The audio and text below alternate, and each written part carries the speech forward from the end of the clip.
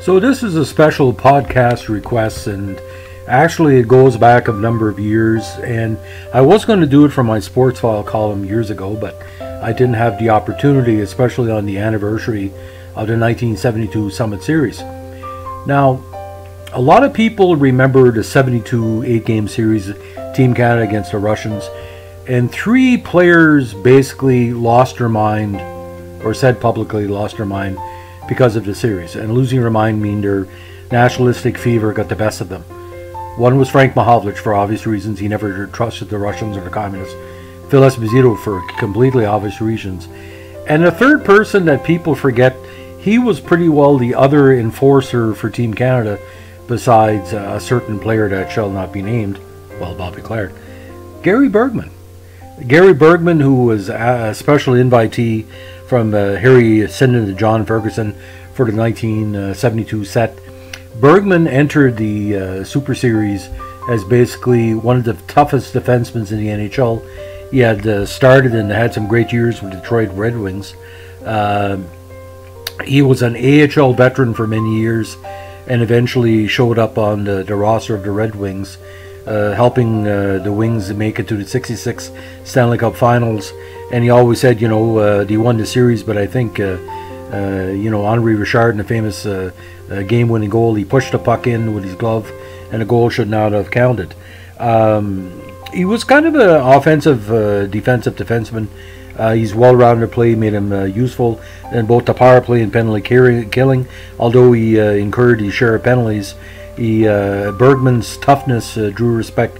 He was kind of a grinder style. And unfortunately, at the time, Detroit was starting to fail after Howe left. Bergman was, the key veteran on a very, second division team. But he was well known for his off-ice antics, helping charities, including disabled children and adults. And he was one of the most liked NHLers off the ice due to charity work, winning the Charlie Conacher Award. But on the ice, he was gritty. Now, his best offensive season was 1968, having 41 points, including 13 goals. And, that offensive defensive mix was a great fit for Team Canada. He is known for two basic major incidents during the series. In Game 7, Boris Mikhailov and him were fighting in the corner, and Mikhailov kicked him, or tried to kick him. And as Gary Bergman later said, there's no kicking in hockey, and he basically lost his mind.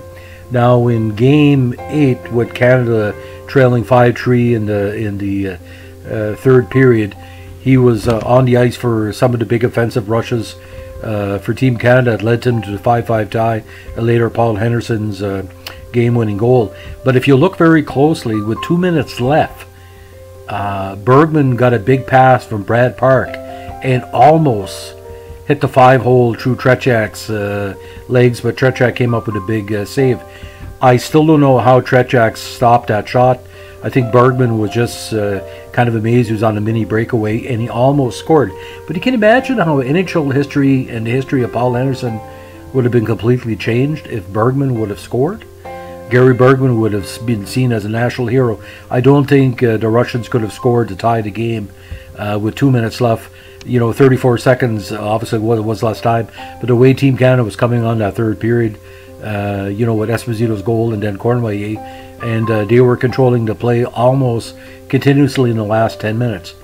But imagine if Gary Bergman would have scored. We'd be talking about, Gary Bergman, have different stuff named after him, and how, Paul Anderson became a born-again Christian after scoring that goal because he felt that the notoriety of that goal didn't give him the personal peace that he had sought out. But Gary Bergman was destined to be that piece of the puzzle that we needed. Not the greatest defenseman like Lapointe or Savard, later Larry Robinson for Team Canada. He was gritty. He was willing to do the dirty work that was needed to be done at the Russians. I still remember him on the bench doing the old, cut the throat thing to the Russians.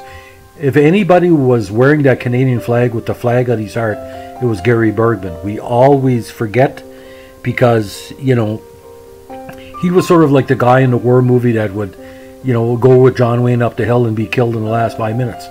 You know, kind of the Eddie Albert in the longest day style. You couldn't have won against the Russians in '72 without having somebody like Gary Bergman. Because, in the words of John Ferguson, I didn't have to tell Gary Bergman to hit the Russians or to, you know, to keep the Russians from scoring. He had a job to do. He did it, and you know, he passed away in 2000s at quite a young age, actually, at 62. But if Gary was still alive, he could tell you, you know, beating the Russians was the highlight of his career, and watching him overachieve in that '72 series after some tough years in Detroit was quite a thing to see. Like I said, Team Canada had no Gordie Howe, no Bobby Hull, no J.R.C. Trombley, no Jerry Cheevers, no Jerry Pender. All the top players were not at the '72 set, and he overachieved for the people that couldn't be there. He played like J.C. Trombley without having to play a J.C. Trombley game. And I still say if he would have scored that goal, hockey history and Canadian history would be totally changed. But I can basically say Bergman's legacy, I'm still talking about him 47 years after seeing him miss that play, and that's the legacy enough. If a sports journalist like me can recognize how much he meant to NHL and world hockey, I think that's the greatest legacy. So, but if you have a chance to watch the game, part 2 of Game 8, which is available in various formats on YouTube, and see how close he came. It like literally was a millisecond he could have scored, and it was so quick. Trechak on the save, and it was so quick. Bergman got that pass from Park. So on this Family Day Monday, we wish all the Team Canada fans good luck today, because you know you got to keep your stick in the ice.